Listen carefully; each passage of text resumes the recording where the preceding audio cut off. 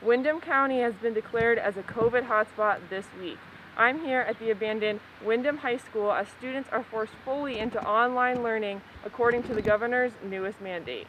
According to state officials, a town is considered a red alert area when their daily COVID-19 cases are 15 or higher per 100,000 people. Governor Lamont made an announcement that Windham, as he's deeming it, is called a red alert area, and that kind of decision in it said to go to more remote learning possibilities for school systems. Although the situation is constantly changing, faculty and staff members remain hopeful and rely on the Windham community.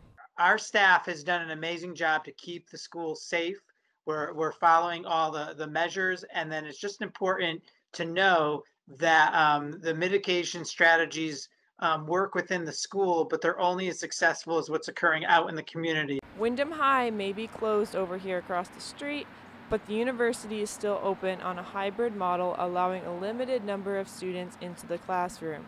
In a statement, the Director of University Relations, Edward Osborne, tells us that the Eastern's administration continues to work closely with the Connecticut Department of Health and local officials to monitor the COVID-19 pandemic in our community. We trust our local officials to make the decisions they must make to manage the public health in our local schools. On our own campus, we are very appreciative of our students, faculty, and staff for maintaining the healthy protocols we have in place to keep the campus safe.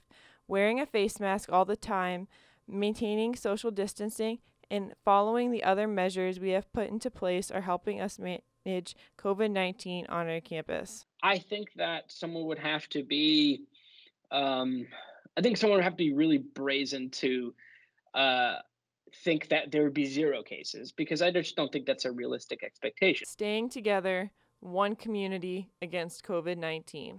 One of the underlying issues that we're starting to kind of see is the negative health impacts on society, in particular 16 to 24-year-olds.